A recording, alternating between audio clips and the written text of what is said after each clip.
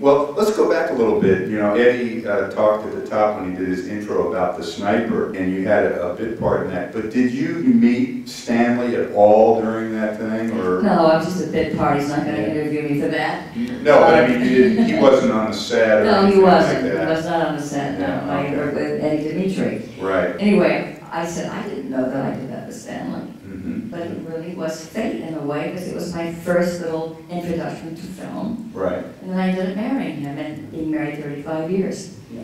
And so, where did you and Stanley meet? When did that happen? How much time do you have for that one? Well, I was working with Jerry Lewis on a film called The Disorderly Orderly. Oh yes, I remember. Opposite him. And Mr. Lewis is another one who never liked to rehearse.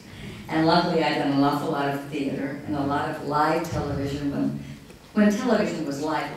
Well, I think you worked with Adam and Costello, so that probably was a preparatory school for Jerry Lewis. It was. Well, I worked opposite Lou Costello mainly, and oh God, he was such a sweetheart, and he was so particular and such a real artist. He really cared. Now, Mr. Abbott didn't really care that much. He would kind of have to sit in a chair and half yawn, but Lou was there working every minute, and I loved working with him. I had a wonderful time. We wanted to work together again after that little television series that I did with him, but it never worked out. But anyway, I was working with Jerry, and he didn't like to rehearse either, and luckily the first take was the one they printed, and it was like making it up as you went along, sort of, you know, with him.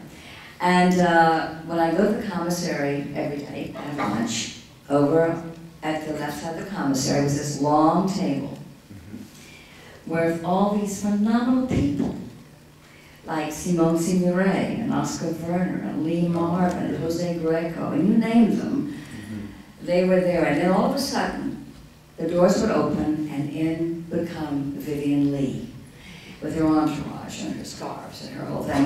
I think I spent the whole lunch watching that table. And I would see the head of the table, and I think, oh, that was, that's, what's his name, the producer and director.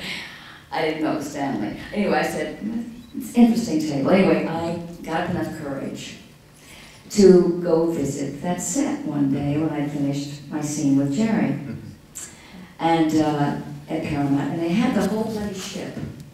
I'm telling you, the whole bloody ship. The film was Ship of Fools, okay? And the whole bloody ship. It was a wonderful film. Thank you. I think it was great too. That was Vivian's last film. Vivian's last film, yeah. And Oscar Werner was really introduced to the American audiences in that film, and he was so great. Anyway, they had the whole bloody ship there, and I'm standing there with my mouth open because Vivian Lee was like, to me, was the epitome of what any of us would desire to be. Her work as an actress and her beauty and everything. Anyway, they were rehearsing on the ship. And all of a sudden I hear this voice saying, "Who is that?" And I'm thinking, I'm looking at these, it's that director, that producer, what's his name? And he doesn't like, I shouldn't be here. Because I was on a set that was closed, you know. And some makeup artist, I guess I'd worked with him, and said, "It's Terrence Sharpe, blah, blah, blah." And he said, "Okay, you can stay." And I said, "Thank you," you know, thinking, who was that guy? And I wasn't sure. I was never interested in what everybody else was doing, just what I was doing on my set, you know. Anyway, so I stayed a few seconds and I left. I felt embarrassed. So a few days later, I'm walking to the commissary, and this makeup artist came over to me. He said, "Karen," he said, "why didn't you stick around?" He said, "Stanley Kramer wanted," I said, "That's who, Stanley Kramer." He said, "Stanley Kramer wanted to meet you." And I said, "Well, why? Isn't this film cast?" And he said, "Well, I don't know if that's what he had in mind." And I said, "Oh, get out of here. I never take those guys."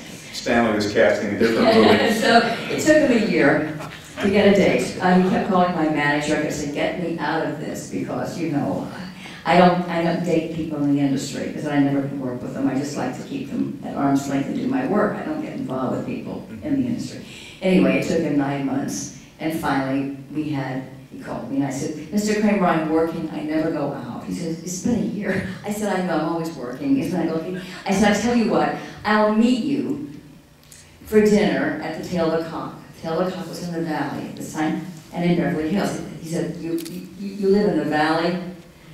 And I said, "The wrong side of the hill." I said, "Yes, you have a problem with that? Because I don't need that dinner that badly." And he said, "No, I'll be there."